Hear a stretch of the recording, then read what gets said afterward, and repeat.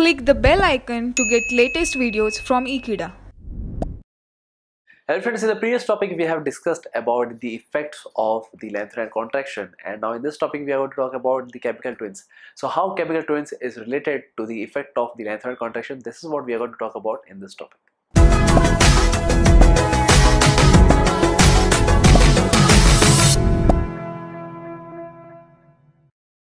So friends, now we are going to talk about chemical twins. So what are exactly chemical twins? So this is what we are going to talk about. So let us understand with the help of the definition. That is, a pair of the elements having similar properties due to similar number of valence electrons, atomic radii and almost same size are called as chemical twin elements.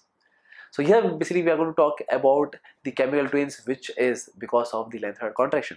And based on that, we have discussed in the previous topic also. So now let me make you understand that is which are the chemical twins. So friends, in the previous topic we have discussed about the effect of the lanthanoid contraction on the ionic radii for the post-lanthanoids. So in that case we have got to know that is the zirconium and hafnium, they have almost the same size. That is niobium and tantalum, they also have the same size. Molybdenum and tungsten, as well as technetium and rhenium, so they all have almost the same size. And this pair, that is what I am going to talk about, that is zirconium hafnium, this is a chemical twin. Talking about niobium and tantalum, even this is a chemical twin because of their similar atomic size as well as because of their similar chemical properties.